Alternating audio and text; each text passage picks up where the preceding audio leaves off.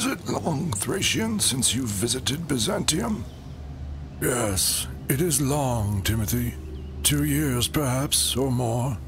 I have been abroad. But where and why and engaged in what business were you away so long?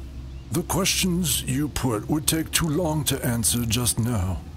I must devise Alcinius's narrative if I am obliged to particularize everything I was present at and everything I endured, while constrained to associate with impious characters, those Eucate, or as many call them, enthusiasts. Have you not heard of them at all? Why, I understand that there are amongst us individuals as godless as they are absurd, and that in the midst of the sacred choir, to speak in comedian style. But as to their dogmas, their customs, their laws, their proceedings, their discourses, I have not yet been able to learn anything about them. Wherefore I beg of you to tell me most explicitly whatever you know. If you are disposed to oblige an intimate acquaintance, I will even add a friend. Even have it so, friend Timothy, though it be enough to give one a headache, if he but attempt to describe the outlandish doctrines and doings of Daemonry, and though you cannot possibly derive any advantage from such description, for if it be true what Simonides says, that the statement of facts is their delineation, and that therefore the statement of unprofitable facts must be profitable, and the statement of unprofitable facts quite the opposite, what possible benefit could you derive from my delineating their seductive statements? Nay, but I shall be greatly benefited, Thracian. Surely it is not unserviceable for physicians to be acquainted with drugs of a deadly nature, so that none may be endangered by their use. Besides, some of the particulars at all events will not be unprofitable. We have our choice, therefore, either to carry off from your disquisition what is profitable, or to be on our guard of it if it have anything pernicious. Agreed, my friend. You shall hear, as the poet says, truths certainly, but most unpleasant ones. But if my narrative advert to certain unseemly proceedings, I require of you in common justice not to be angry with me who relate them, but with those who do them. This execrable doctrine has its rise with Manes the maniac. From him there, the Eucrates, multitudinous origins have flowed down as from a fetid fountain. For, according to the accursed Manes, there were 2 origins of all things. He, with senseless impiety, opposed a god, the author of evil, to God, the creator of every good, a ruler of the wickedness of the terrestrials, to the bounteous ruler of the celestials. But the demonical Eucate have adopted yet a 3rd origin. According to them, 2 sons with their father make the senior and the junior origin. To the father they have assigned the supramundane region solely, to the younger son the atmospheric region, and to the elder the government of things in the world, a theory which differs in nothing from the Greek mythology, according to which the universe is portioned out into 3 parts. These rotten-minded men have laid this rotten foundation, thus far are unanimous in their sentiments, but from this point are divided in their judgments into 3 parties. Some yield worship to both sons, maintaining that though they are at variance, yet that both are equally deserving of being worshipped, because they are spring from one parent, and will yet be reconciled. But others serve the younger son as being the governor of the superior region, which extends immediately over the earth, and yet they do not absolutely disdain the elder son, but are on guard of him, as of one who has it in his power to do them injury, while the 3rd party, who are further sunk in impiety, withdraw altogether from the worship of the celestial Son, and enshrine in their hearts the earthly alone, even Satan, dignifying him with the most august names, as the first begotten, estranged from the Father, the creator of plants and animals, and the rest of the compound beings, preferring to make suit to him who is the destroyer and murderer, gracious God.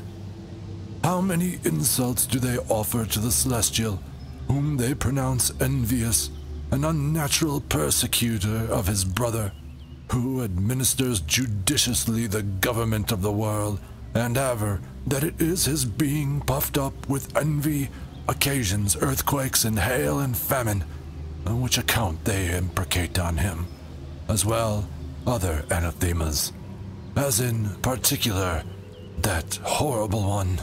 By what train of reasoning have they brought themselves to believe and pronounce Satan the Son of God, when not merely the prophetic writings, but the oracles of divine truth everywhere speak but of one Son, and he that reclined on our Lord's bosom, as recorded in the Holy Gospel, exclaims concerning the divine Logos, the glory as of the only begotten of the Father. Whence has such a tremendous error assailed them? Whence, Timothy, but from the Prince of Lies, who deceives the understandings of his witless votaries by such vainglorious fiction, vaunting that he will place his throne above the clouds, and averring that he will be equal to the highest.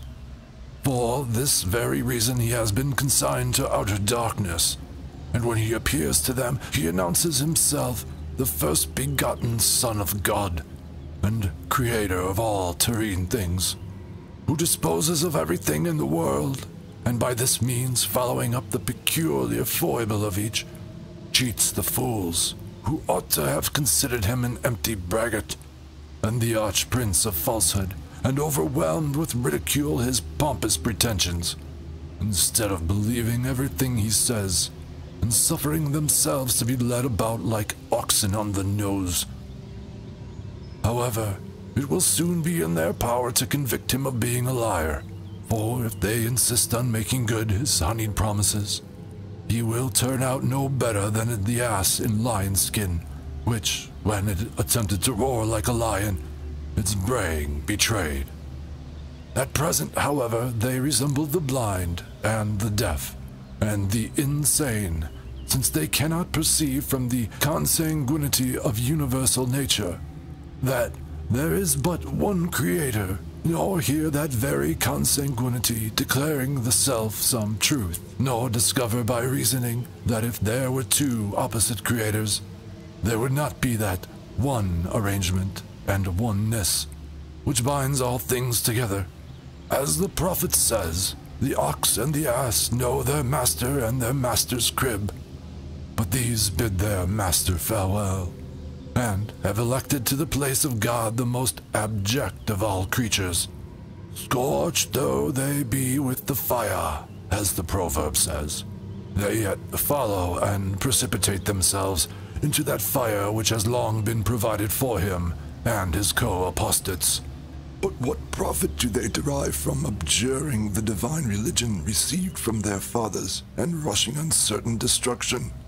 As to profit, I do not know that they derive any, but I rather think not. For though the Daemons promise them gold and possessions and notoriety, yet you know they cannot give them to any. They do, however, present to the initiated phantasms and flashing appearances, which these men detesters of God call visions of God, such as wish to be spectators of them. Gracious heavens!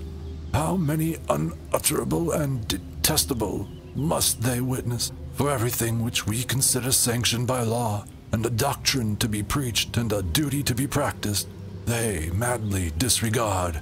Nay, they even disregard the laws of nature.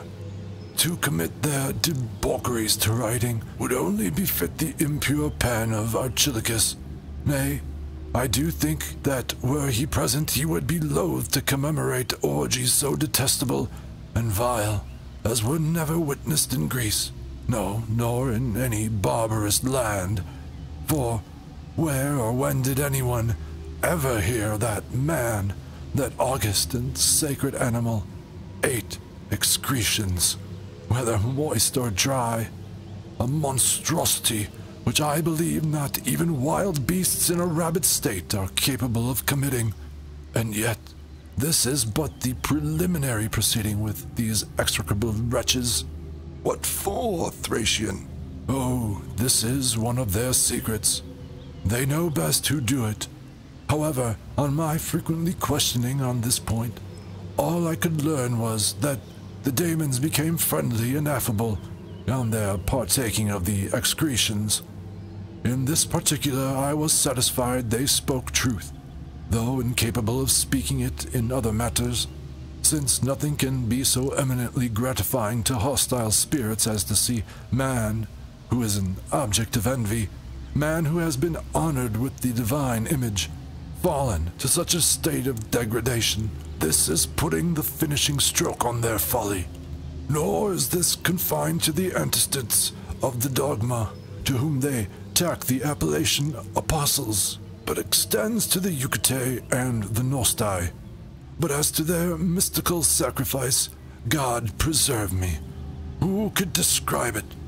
I blush to repeat the shameful things I witnessed, and yet I am bound to repeat them for you, Timothy, have already prevailed on me.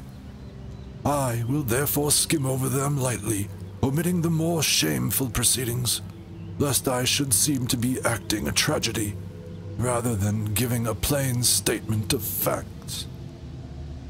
Vesperi annum luminibus ascensus, quo tempore salutarum domine celebramus passionam in donum prescriptum de doctus, quos sacurilegi sacris suas initiaverent puellis ne lusum execrande quod designant flagiti testem habiant cum puellis libidinos voluntanter in quamcamque tandem seu sororum seu proprium filium seu materem quilibet insideret siquidem et hac in re demonibus rem gratam fecer arbitranter si leges divinis transgressi fuerent in quibus cantum est ne nuptiae cum sanguine cognato contra hunter. Having perfected this rite, they are dismissed on the expiry of 9 months, when the unnatural progeny of an unnatural seed is about to being born. They meet again at the same place, and on the 3rd day after parturition, tearing the wretched infants from their mothers and scarifying their tender flesh with knives, they catch in basins the dripping blood, and casting the infants, still breathing, on the pile, consume them. Afterwards, mingling their ashes with the blood in the basins, they make a sort of horrible compound, with which secretly defiling their food, liquid and solid, like those who mix poison with mead. Not only they themselves partake of these viands, but others also who are not privy to their secret proceedings. What end do they propose to themselves by such revolting pollutions?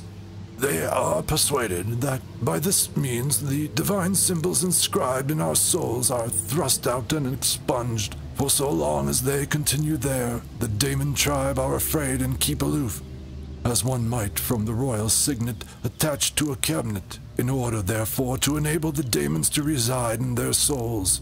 They, without any apprehension, chase away the divine symbols by their insults to heaven, and a profitable exchange they have made of it. But not satisfied with perpetrating this wickedness themselves, they lay a snare for others, the polluted viands tempting the pious, also who, without being aware of it, partake of the strange food. They, like so many Tentali, serving up their children for the entertainment. Good heavens, Thracian! This is what my grandfather by the father's side predicted.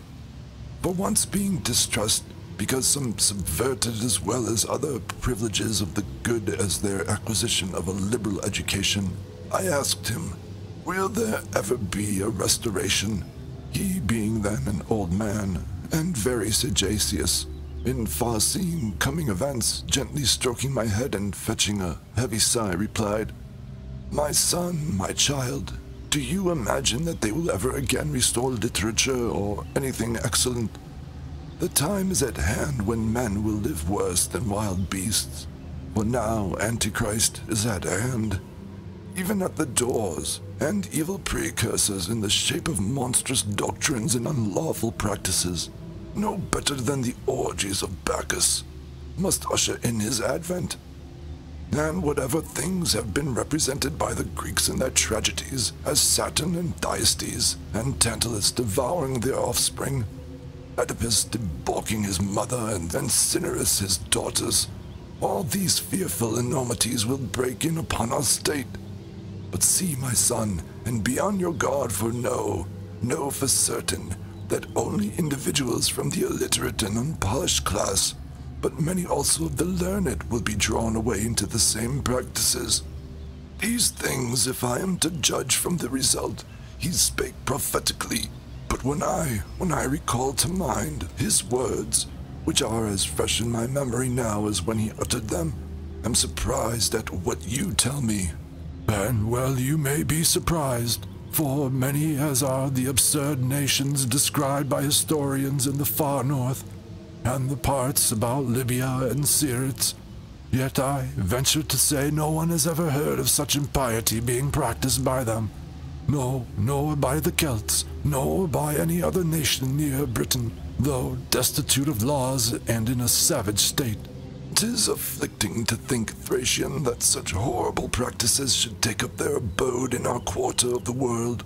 But a perplexity of long-standing respecting Daemons distresses me, among other things. I should like to know whether they are manifestly seen by the demoniacal wretches. Not a doubt of it. Not a doubt of it, my friend. For this they all strive, might and main. Their assemblage and sacrifice and rites, and every horrible practice of theirs are held for this purpose, to bring about a manifestation. How then can they, being incorporeal, be seen with the visual organs? But, my good friend, they are not incorporeal. The demon tribe have a body, and are conversant with corporeal beings, which one may learn even from the holy fathers of our religion, if one only addict himself heartily to magical practices.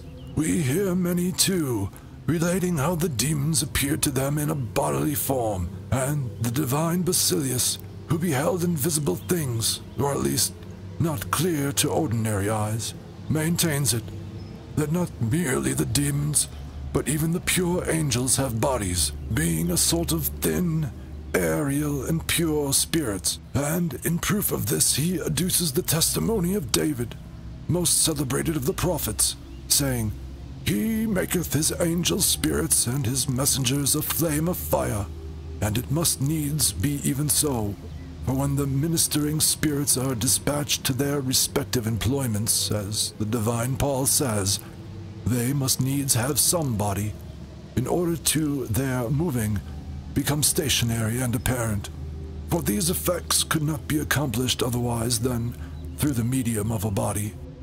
How comes it then that in most passages of Scripture they are spoken of as incorporeal?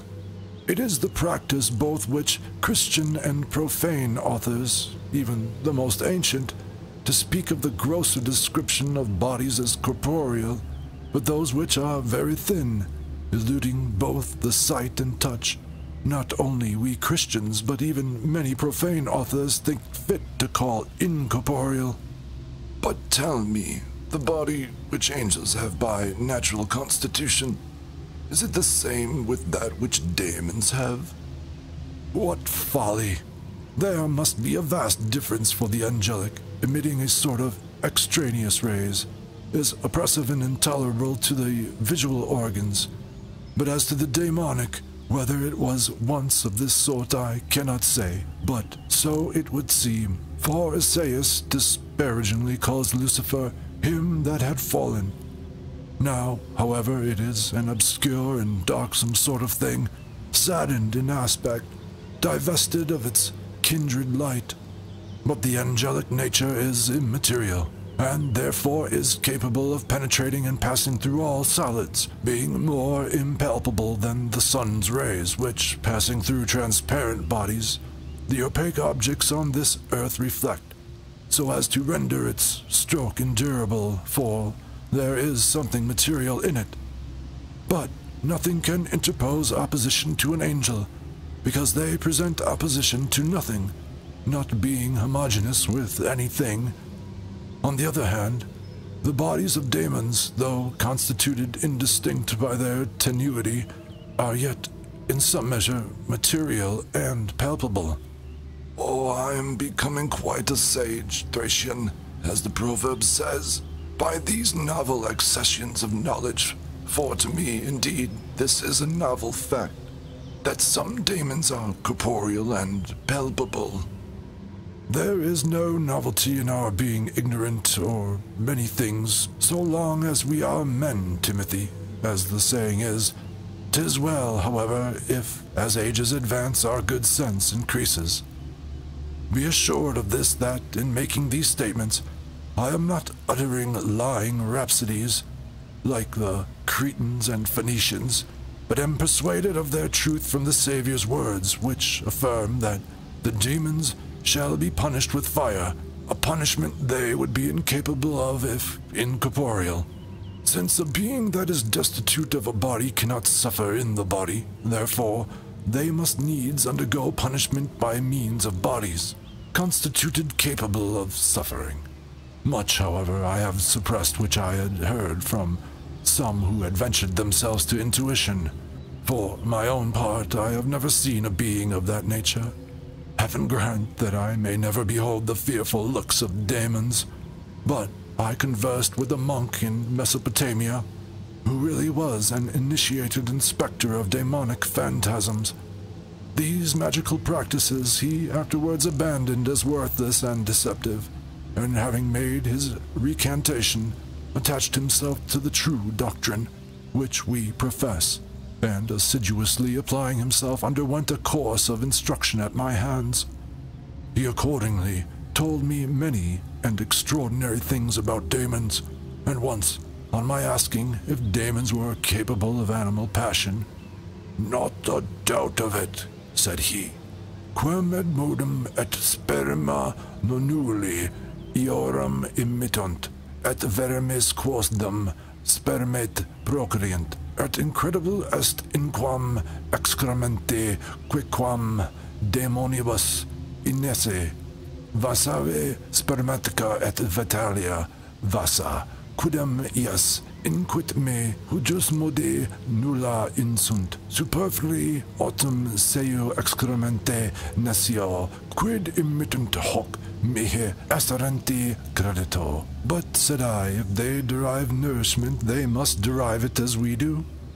Marcus, for that was his name, replied, "Some derive it by inhalation, as for instance a spirit resident in lungs and nerves, and some from moisture, but not as we do with the mouth, but as sponges and testaceous fishes do, by drawing nourishment from the extraneous moisture lying around them, and they afterwards void a spermatic substance.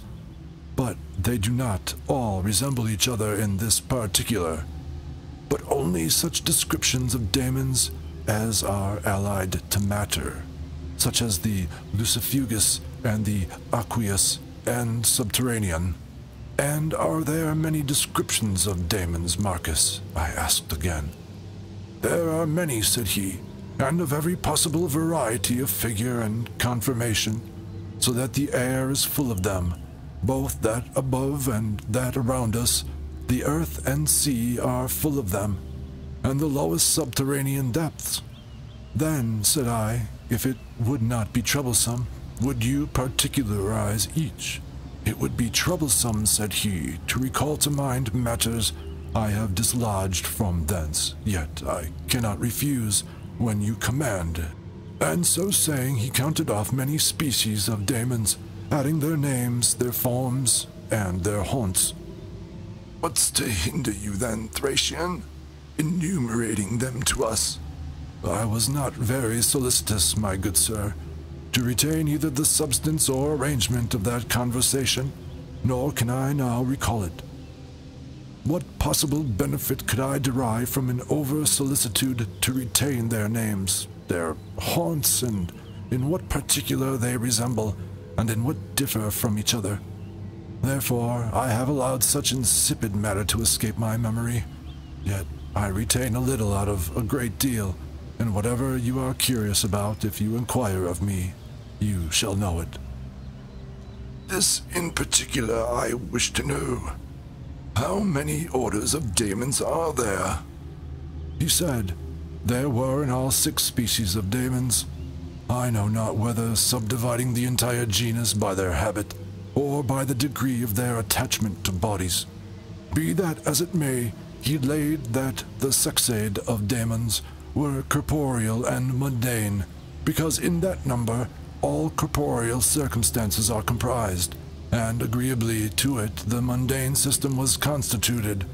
Afterwards he observed that this first number, the sexade, was represented by the scalene triangle, for that beings of the divine and celestial order were represented by the equilateral triangle, as being consistent with itself and with difficulty inclinable to evil, whilst human beings were represented by the isosceles triangle, as being in some measure liable to error in their choice, yet capable of reformation on repentance.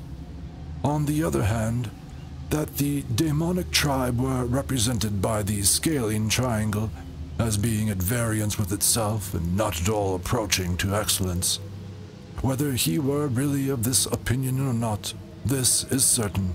He counted off 6 species of daemons, and first he mentioned Leliorium, speaking in his barbarous vernacular tongue, a name which signifies igneous. This order of daemons haunts the air above us, for the entire genus has been expelled from the regions adjacent to the moon, as a profane thing with us would be expelled from a temple. But the second occupies the air contiguous to us, and is called by the proper name aerial. The third is the earthly, the fourth the aqueous and marine, the fifth the subterranean, and the last the lucifugus, which can scarcely be considered sentient beings. All these species of daemons are haters of God and enemies of man, and they say that the aqueous and subterranean are worse than the merely bad, but that the lucifugus are eminently malicious and mischievous. All these, said he, not merely impair men's intellects by fantasies and illusions, but destroy them with the same alacrity as we would the most savage wild beast. The aqueous suffocate in the water all that approach them. The subterranean and the lucifugus, if they can only insinuate themselves into the lungs of those they meet, seize and choke them, rendering them epileptic and insane. And aerial and earthly, with art and cunning stealthily approach and deceive men's minds, impelling them to unlawful and unnatural lusts. But how, said I, or what doing do they accomplish this? Is it by lording it over to us, and leading us about wherever they please as if we were so many slaves? Not by lording it over us, says Marcus, but by leading us into reminiscences, for when we are in an imaginative spirit, approaching by virtue of their spiritual nature, they whisper descriptions of sensual delights and pleasures. Not that they actually emit distinct sounds, but they insinuate a sort of murmur that serves with them the place of words. But it is impossible, said I. They could utter words without sound. It is not impossible, said he, as you will perceive, if you only reflect that when one is speaking to another at a distance, he must speak in a high key, but if he be near, he need barely murmur, and whisper into the ear of his auditor, and if one could approach the very essence of the soul, there would be no occasion for any sound whatsoever. But any word we pleased would reach its destination by a noiseless path, a faculty which they say is possessed by disembodied spirits, for they hold communication with each other in a noiseless manner, in the same way the Daemons hold communication with us, without our perceiving it, so that it is impossible to discover from what quarter an attack may be made upon us. You need have no doubt on this point if you only consider what happens in the atmosphere when the sun shines. He combines colors and forms and transmits them to objects capable of receiving them, as we may observe in mirrors. Thus also the Daemons, assuming appearances and colors, and whatever forms they please, transport them into our animal spirit, and occasion us in consequence a vast deal of trouble, suggesting designs, reviving the recollection of pleasures, obtruding representations of sensual delights, both waking and sleeping, sometimes, too, rousing the baser passions by titillations. They excite to insane and unnatural amours, and especially when they find warm perspirations cooperating. For in this way, donning Pluto's helmet, with craft and the most refined subtlety, they create a commotion in men's minds. The other description of Daemons have not a particle of wit, and are incapable of cunning, yet they are dangerous and very terrible, injuring after the manner of the Coronian spirit, for, as they report, the Coronian spirit destroys everything that comes in its way, whether boast man or bird. In the same way, these Daemons terrifically destroy everyone they fall in with, injuring them in body and mind, and subverting their natural habits. Sometimes they destroy not merely men, but even irrational animals in the fire, in the water, or by casting them over precipices. But what can be their object in entering irrational animals? For this happened to the swine at Gargasa, as the sacred writings attest. I am not surprised if, being hostile to men, they inquire them. But what is the sense of their entering irrational animals? Marcus said that it was not from any motive of hatred, nor from any hostile intention, that they pounced upon some beasts, but from a vehement desire for animal heat. For as they inhabit the most profound depths, which are cold to the last degree and destitute of moisture, they are excessively cold. Being contracted and pained in consequence, they naturally long for a moist and vivifying heat to revel in, and spring into irrational animals, and plunge into baths and pits. On the other hand, the heat that proceeds from fire they avoid, because consuming and scorching, but gladly attach themselves to the moisture of animals, as being congenial to their nature, but especially to that of man, as being most congenial of all. And when infused into them, they occasion no small uproar, the pores in which the animal spirit resides being clogged, and the spirit confined and displaced by the bulk of their bodies, which is the cause of their agitating men's persons, and injuring their faculties and obstructing their motions. When a subterranean daemon assails one, he agitates and distorts the person possessed, and speaks through him, using the tongue of the sufferer as if it were his own member. But if a lucifugous daemon clandestinely possesses a person, it occasions a relaxation of his whole system, stops his utterance, and almost leaves the sufferer dead. For this last species is more allied to earth than the others, and is therefore excessively cold and dry, and anyone it can secretly possess. It blunts and obscures all the sufferer's natural power.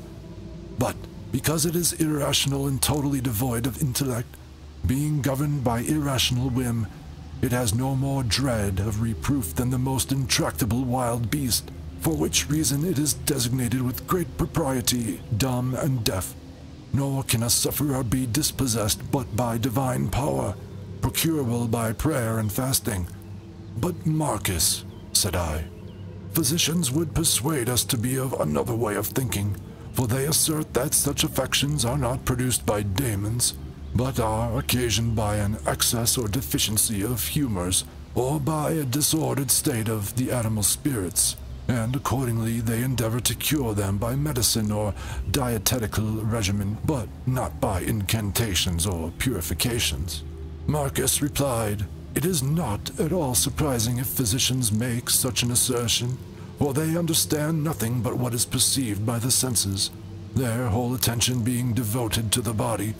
Lethargies, syncopes, cases of hypochondrianism, delirium, which they can remove by vomits or evacuations or unguents.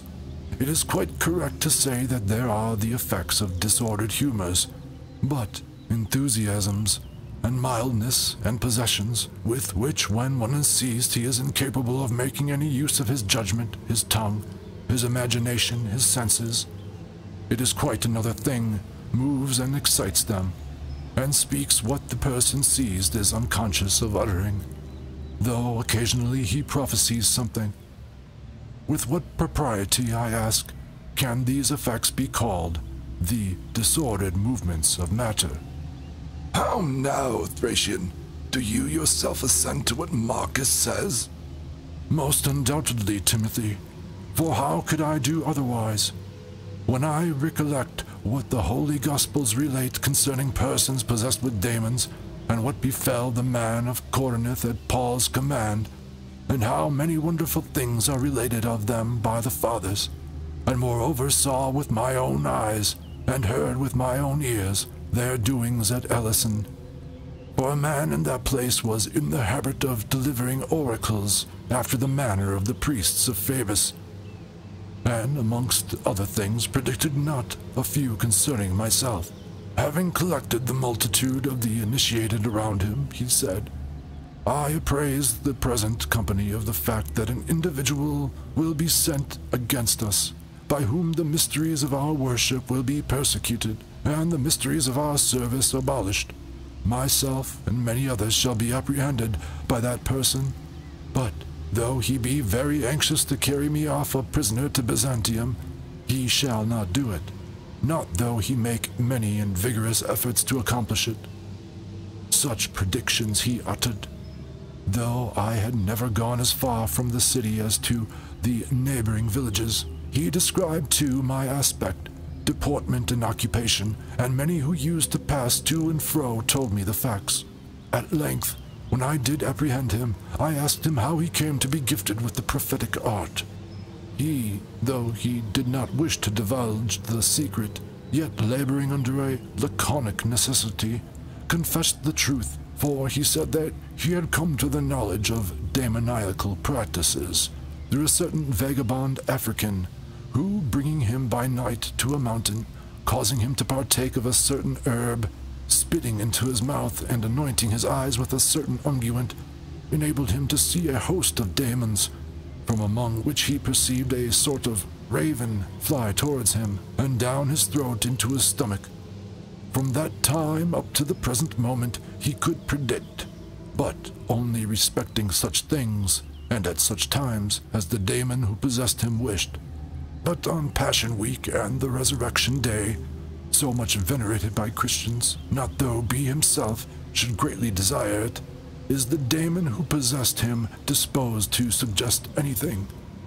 These things he told me, and when one of my followers struck him on the cheek, "You," said he, "for this one blow shall receive many, and you," said he, turning to me, "shall suffer great calamities in your person, for the Daemons are fearfully incensed against you for subverting their service, and will involve you in harassing dangers, such as you cannot by any possibility escape, unless some power superior to that of Daemons extricate you." These things the polluted wretch predicted, as if uttering oracles from the Delphic tripod. For they all happened, and I have been almost undone by the numerous dangers which beset me, from which my Savior alone wonderfully rescued me. But who that has seen the oracle in which Daemons play upon wind instruments will say that madness in all its forms are but the vitiated movements of matter? I am not at all surprised, Thracian, that physicians are of this way of thinking, for how many cannot at all understand this sort of thing? For my part, I was first of their opinion until I saw what was absolutely portentous and monstrous in its character, which, as it is quite apropos to the present topic, I shall relate. An old man like me, and who has besides assumed the monastic habit, is incapable of telling a falsehood. I had an elder brother married to a woman who was on the whole of a good disposition, but exceedingly perverse. She was, too, afflicted with a variety of diseases. She, in her confinement, was very ill and raved extravagantly, and, tearing her bedgown, muttered a sort of barbarous tongue, in a low murmuring tone. Nor could the bystanders comprehend what she said, but were in a state of perplexity, not knowing what to do in so desperate a case. Some women, however, for the sex is very quick in discovering expedients, and particularly clever in meeting exigencies, fetched a very old bald-headed man with his skin wrinkled and sunburnt to a very dark hue, who, standing with his sword drawn beside the bed, affected to be angry with the invalid, and upbraided her much in his own tongue. I mention that because he was an Armenian. The woman replied to him in the same tongue. First she was very bold, and, leaning on the bed, braided him with great spirit, but when the foreigner was more liberal with his exorcism, and, as if in a passion, threatened to strike her.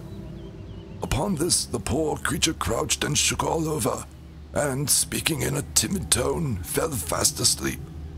We were amazed, not because she was transported with frenzy, for that with her was an ordinary occurrence, but because she spoke in the Armenian tongue, though she had never up to that hour so much as seen an Armenian, and understood nothing but her connubial and domestic duties. On her recovery I asked what she had undergone, and if she could recall to mind anything that had occurred. She said she saw a sort of darksome spectre, resembling a woman with the hair disheveled, springing upon her. That in her terror she had fallen on the bed, and from that time had no recollection of what had occurred. She spoke thus on her recovery. Ever since that event a sort of bond of ambiguity keeps me perplexed, as to how the daemon which harassed this woman could seem feminine, for we may well question whether the distinction of sex prevails among the daemons, as amongst the creatures of earth. And, in the next place, how could it employ the Armenian tongue? For we can hardly conceive that some daemons speak in the Greek, some in the Chaldee, and others in the Persic or Syriac. And also why it should crouch at the charmer's threats, and fear a naked sword. For how can a daemon, which can neither be struck nor slain, suffer from a sword? These doubts perplex me exceedingly. Upon these points I require persuasion, which I think you the most competent person to afford, as you are thoroughly acquainted with the sentiments of the ancients, and have acquired a great deal of historical knowledge.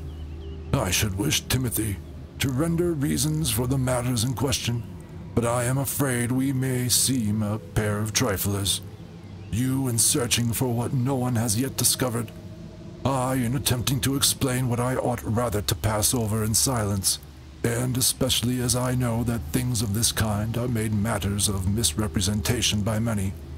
But since, according to King Antigonus, one ought to oblige his friend, not merely in what is very easily performed, but sometimes also where there is something of difficulty, I will even attempt to loose this bond of ambiguity you complain of, reconsidering the matter which gave occasion to Marcus's discourses.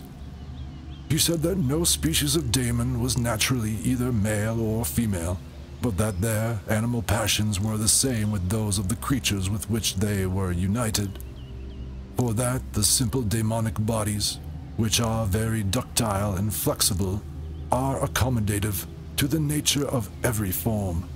For as one may observe the clouds exhibiting the appearance, one while of men, at another of bears, at another of serpents or some other animal, thus also is it with the bodies of daemons. But when the clouds are disturbed by external blasts, diversified appearances are presented. Thus also it is with the daemons. whose persons are transformed according to their pleasure into whatever appearance they please, and are one moment contracted into a less bulk, the next stretched out into a greater length. The same thing we see exemplified in lubricous animals in the bowels of the earth, owing to the softness and pliability of their nature, which are not merely altered in respect of size, but also in respect of appearance, and that in a variety of ways. The body of Daemons likewise is accommodative in both particulars. Not only is it peculiarly yielding and takes the impression of objects, but because it is aerial, it is susceptible of all kinds of hues, as is the atmosphere. Such is the body of Daemons, owing to the imaginative energy inherent in it, and which extends to it the appearance of colors. For, as when we are panic-struck, we first are pale, and afterwards blush, according as the mind is variously affected. Owing to the soul extending such affections to the body, we may well suppose it is the same way with the Daemons. For they from within can send out to their bodies the semblance of colors, for which reason each, when metamorphosed into that appearance which is agreeable, extending over the surface of his body the appearance of color, sometimes appears as a man, sometimes is metamorphosed as a woman, and changing those forms, it retains neither constantly, for its appearance is not substantial, but resembles what occurs in the atmosphere, or water, in which you no sooner infuse a color or delineate a form, than straightway it dissolves and is dispelled. We may perceive that the Daemons are liable to similar affections, for in them color and figure and all appearance whatever is evanescent.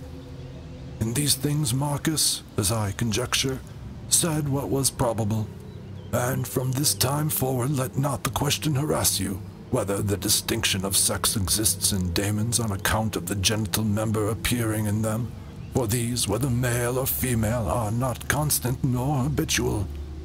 Therefore consider that the Daemon which so much harassed the woman in confinement seemed like a woman, not because it was really and habitually feminine, but because it presented the appearance of a woman. But how comes it, Thracian, that it does not assume now one form and now another, like the other Daemons, but is always seen in this form? For I have heard from many that Daemons of the female form only are seen by women in confinement. For this too, Marcus assigned a not improbable reason. He said that all Daemons have not the same power and inclination, that in this particular there is a great diversity among them, for some are irrational, as amongst mortal compound animals. Now, as amongst them, man, being endowed with intellectual and rational powers, is gifted with a more discursive imagination, one which extends to almost all sensible objects, both in heaven and around and on this earth. Horses, oxen, and animals of that sort, with a more confined sort of imagination, which extends but to some things, which exercise the imaginative faculty, as for instance their companions at pasture, their stall, or their owners, and gnats, with flies and worms, have this faculty exceedingly restricted, not knowing any of them the wholly they leave, where they proceed or whither they ought to go, but exercising the imagination for the single purpose of aliment. In the same manner also the species of Daemons are greatly diversified, or amongst them some, as the imperial and aerial, are possessed of a very discursive imagination, one that extends to every imaginable object. Very different from them are the subterranean and lucifugae. They do not assume a variety of forms, for they are incapable of numerous spectral appearances, not being possessed of pliability and versatility of person. The aqueous and terrene, occupying an intermediate position with respect to those already described, are incapable of changing their forms, but in whatever forms they delight in these they constantly continue. But you should not be at all perplexed if the Daemon that harassed the woman in confinement appeared feminine, For being a lascivious daemon, and delighting in impure moistures, changing its form, it naturally assumed that which is best adapted for a life of pleasure. But with respect to the daemon speaking in the Armenian tongue, that was a point Marcus did not clear up. It will be manifest, however, from the following considerations. It is impossible to ascertain the peculiar tongue of each particular daemon, whether, for instance, such a daemon speak in the Hebrew, or Greek, or Syriac, or other barbarous tongue.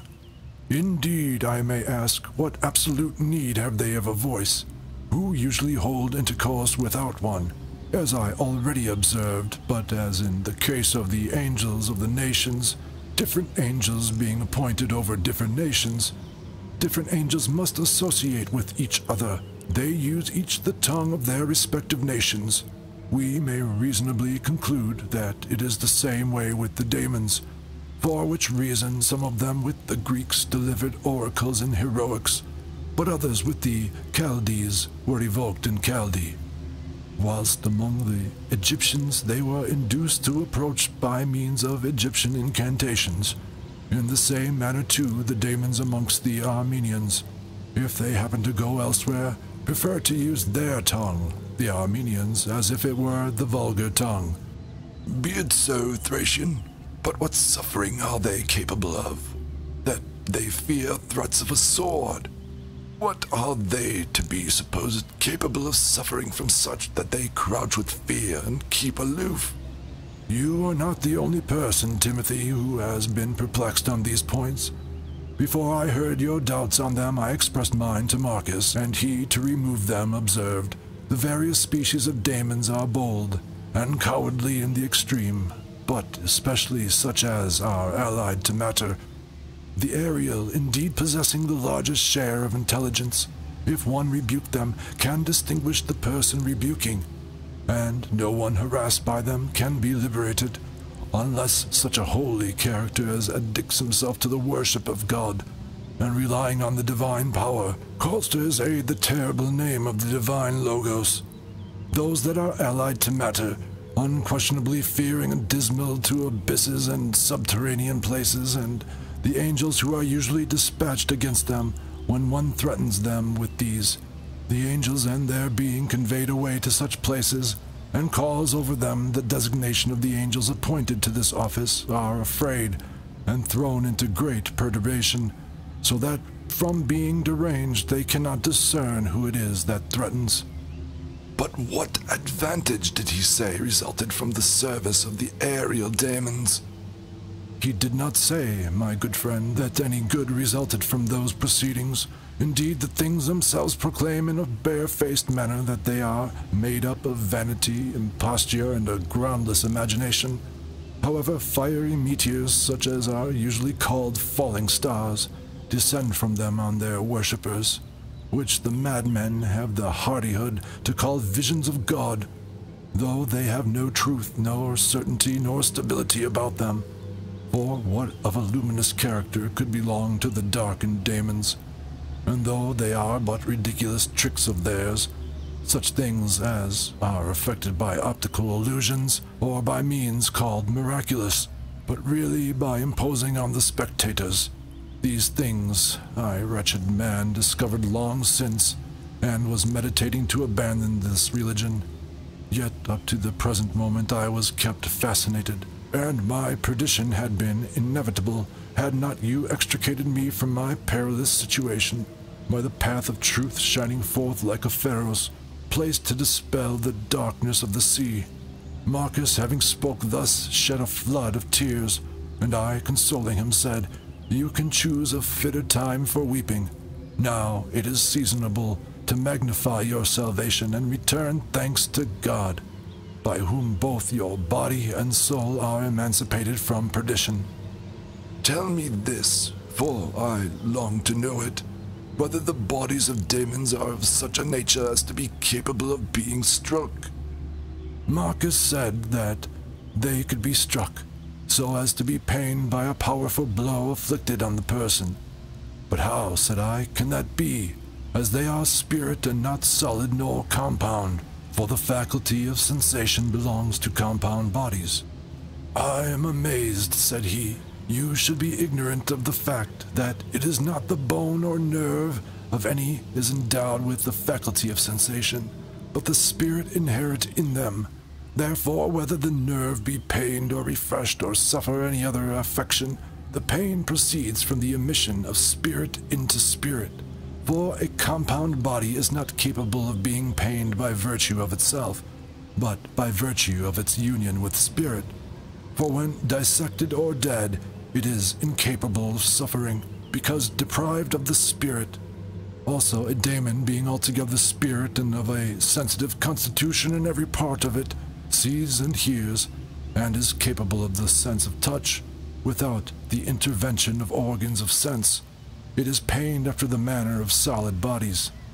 With this difference, however, that whereas when they are divided, they are with difficulty, or never made whole, this, when divided, straightway unites, like the particles of air or water, when some solid body displaces them. But though the spirit unites swifter than speech, yet it is pained in the very moment of separation.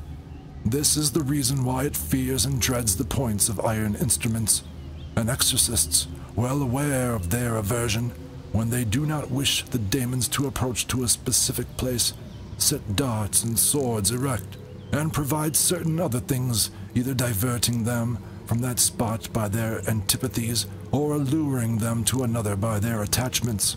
In these particulars, Marcus's explanation respecting the daemons, in my judgment, seemed probable.